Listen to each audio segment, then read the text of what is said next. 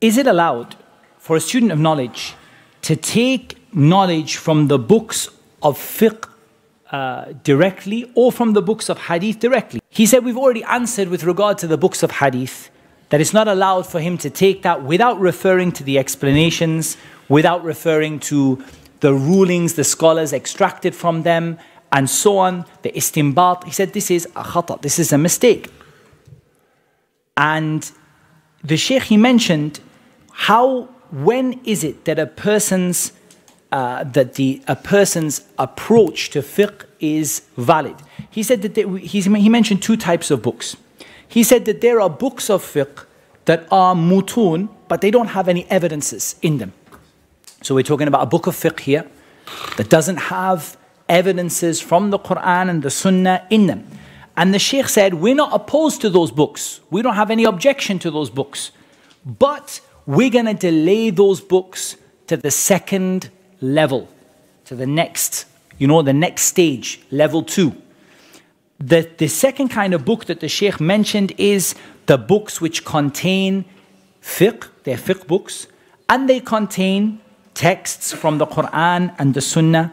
They contain some explanation. They contain where the areas of disagreement and consensus are. They contain extracting the rulings from those texts. And they contain tarjih. The scholar says which one is the right answer. So the Shaykh said, these are the books that we're going to tell you, you need to give attention to this at your first level, at level 1. Those are the books that contain the Quran and the Sunnah, and they contain explanations and rulings, and they mention disagreements and agreements, and the Shaykh at the end makes tarjih. He tells you what is correct, or what he believes to be the correct opinion. And the Shaykh, he said, explaining that disagreements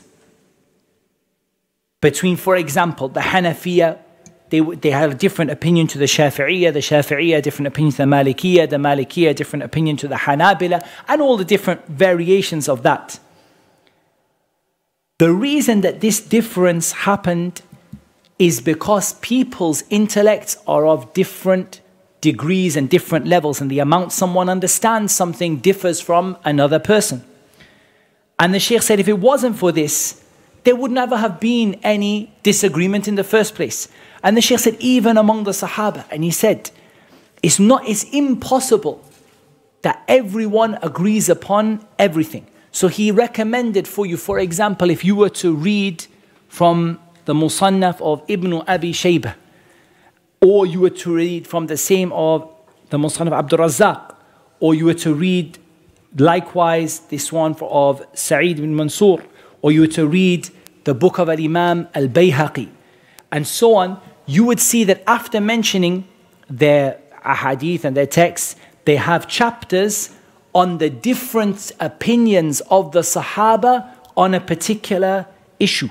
And that's why the Shaykh said, I advise the student of fiqh that they read a book which is called Raf'ul Malam, and this book is by Shaykh al-Islam ibn Taymiyyah rahimahullah ta'ala.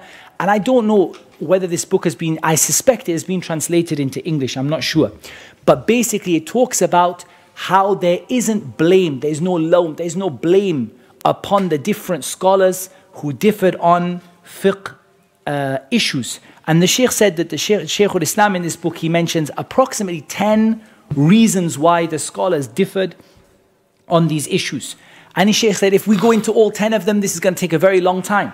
However, just to give examples, one scholar, a hadith reached him, and the other scholar, that hadith never reached that scholar. He didn't know about that hadith.